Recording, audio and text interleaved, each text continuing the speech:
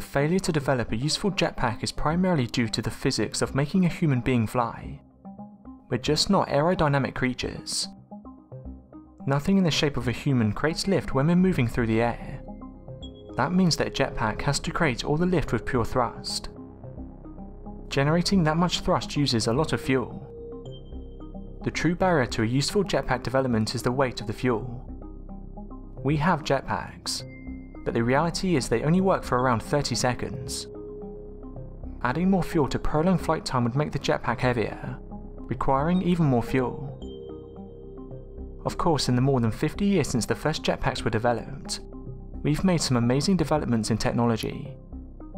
Surely if we applied our best scientific minds to the problem, we could overcome these flaws and create functional jetpacks. One company seems to be doing just that. The Martin Jetpack is a game changer for aviation. It's been designed to be the world's most practical and safest piloted hovering air vehicle. It can be flown manned, unmanned, or as a mule.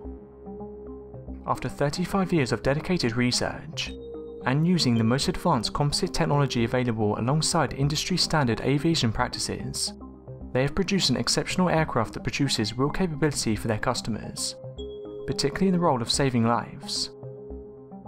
It uses a petrol engine with 2 ducted fans to provide lift. It's specified to have a maximum speed of 40 km an hour, a flight ceiling of 2,500 feet, a range of 15 to 20 km, and endurance of around 28 minutes flight. Empty weight is 200 kilograms.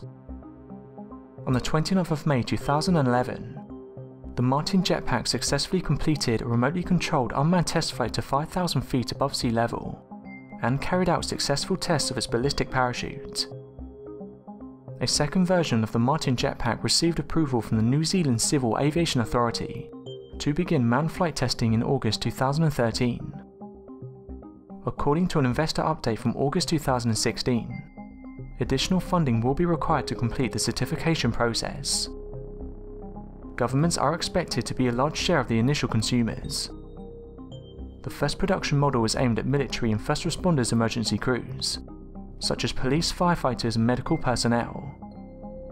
They hope this will give them faster response times, to reach areas inaccessible by road, and to get to the top of buildings quickly.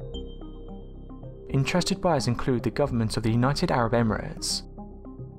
It was reported in November 2015 that Dubai had placed an initial order of 20 units, simulators and training for delivery in 2016.